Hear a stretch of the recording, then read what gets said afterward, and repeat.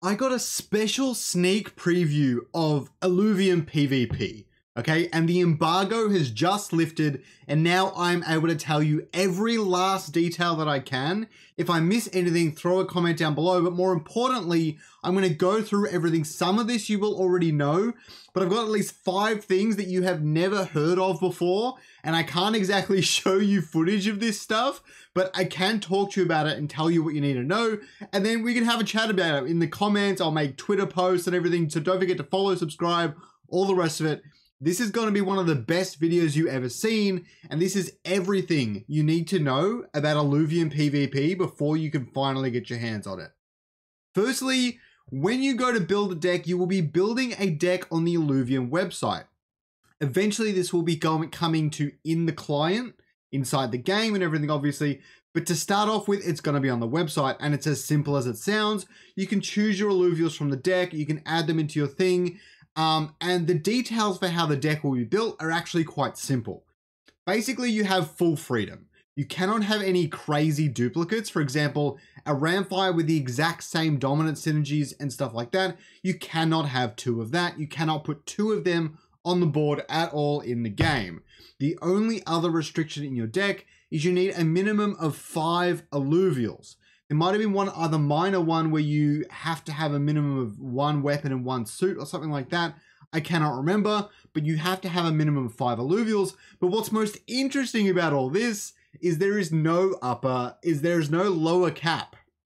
Okay, so the maximum amount of cards in the deck is 30, as you can see here from Nick's tweet. But you can have 10 cards in your deck and go into the match with that. I don't know why you would, but you can do that. So I think that's really interesting. It's going to make for some really fun, memey, satirical decks, but we'll see how we go.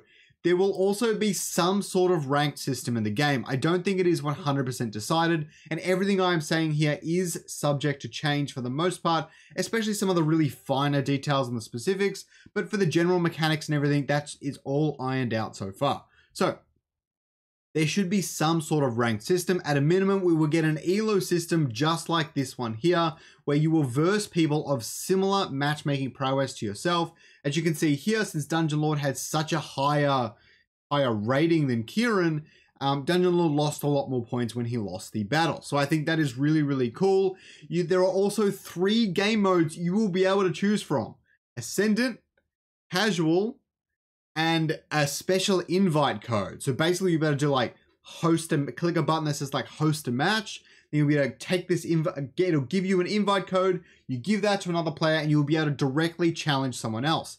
I don't know if friends lists and things will make it into this beta. It doesn't seem like they will, but we won't need them. You will be able to directly challenge others. And Ascendant mode is the ranked mode of the game. So the next thing is your opponent's deck will be revealed to you at the start of the match. Now, we all already knew that, but you will be able to view that deck at any point during the battle as well. You won't have to like commit it to memory. That would be kind of ridiculous. So don't worry, there are other ways to deal with that, okay?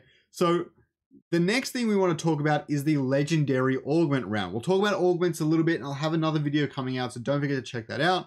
But for augments, you will have about 15 to 20 seconds at the start of the game to decide which augment you want to choose. So basically for these augment rounds, it's kind of hard to explain, but you have 4 augments pop up on the field, and they can do a lot of really interesting things. Like you could get an augment where if you give that to an alluvial, it will gain the magma trait, or if you give that to an alluvial, it will gain tsunami. Then you also have things like casting down meteors and tidal waves, and then other things that like buff the entire team and either give them lots of healing, shields, all that sort of stuff. The augments can be very, very powerful. But these legendary augments, you will only have 4 tokens, and there are 4 augments. You can split it up however you would like. So some common strategies I see playing out here are things like 3 augments on something you really want, or you really want to deny from your opponent, and then 1 token on something that you think you're gonna be able to get, but then obviously that opens up your opponent as well. The other option is 1 on everything, and if your opponent goes hard on 2, then you will get the remaining 2, or 2 tokens on 2 things to try and make sure you're guaranteeing both of them to a certain extent. So there's lots of different strategies, but basically if you both put the same amount of tokens to something, neither of you gets that legendary augment. Very, very simple. The next thing is Arlen. Okay, not Arlen, but the ranger that's going to be on your side of the board. Arlen's weapons and suits are invaluable. She is free to move and change her strategy at any point during the match. Why is this important? Is because the Illuvials, you cannot do that. If you move an Illuvial on the board, I don't think they have a set number yet, but it will cost a certain percentage, say 10 to 20% of the cost of that Illuvial. So for example, if it was 10%, if you moved your 100 mastery point Ramfire from one spot to another spot, or you can do it as many times you want during the turn, but you'll lose that cost at the end of the round, then your 100 mastery, it would cost you 10 mastery points to do that movement. Okay, so you got to be very careful. And then if you're taking it off the board, you might only get 70 to 90% of the mastery back. Again, none of these numbers are finite, but you won't get the entire cost back. But with Arlen, you don't really have that problem. You can buy and sell weapons as you choose, as long as they're in your deck, and you won't lose anything in terms of mastery. So it's very important that you play your ranger carefully and you really incorporate them into your strategy. That's all I'm going to say there. So the other thing is how long each turn actually takes. So each turn currently, you can see 60 seconds on here, but that's because it scales into the late game. It's my understanding that it starts at about 40, 45 seconds, and I'm not sure quite how hard it scales, but every round you probably add 5 or 10 seconds to that timer, and your round 5 or 6 might be 60 to 80 seconds or even longer than that. But the timer scales into the late game, but 45 seconds, it seems like a lot, but from what I saw, it can feel pretty rushed when you're trying to understand what your opponent's going to do and what decision you want to make.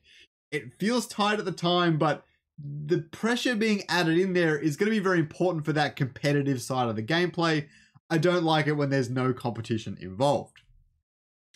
So one of the last things we need to talk about is how the damage dealing works. Now, in this league here, you can see that you and your opponent both have 800 HP. We've seen in some of the other leagues that it's 1000. I'm not sure what they ended up at, but basically, how are you going to deal damage to your opponent? And it's actually a very simple calculation. Everything that you have left on the board on your side, or on the board at all, if you win that round, it's dealt to your opponent. For example, a Ramfire is 100 mastery points.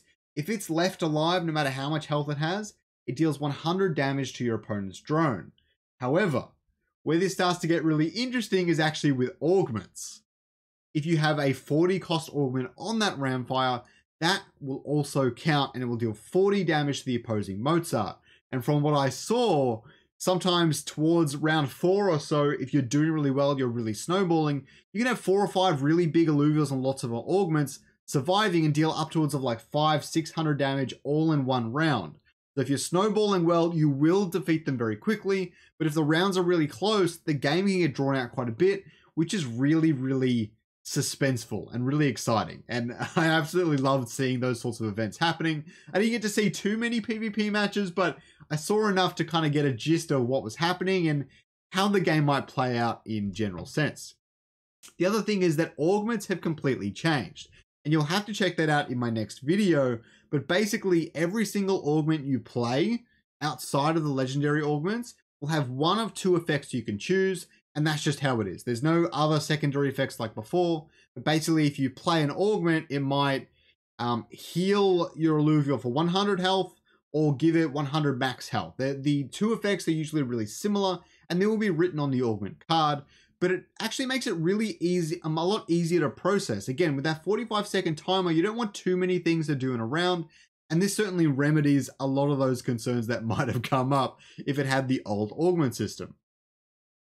So yeah, let me know what you guys think about PvP. Let me know if I was really helpful in giving you insights into how the game is going to work. There's even more than that, and I will get around to videos on that as well. But I hope you guys learned something. Hope you guys are as excited as I am.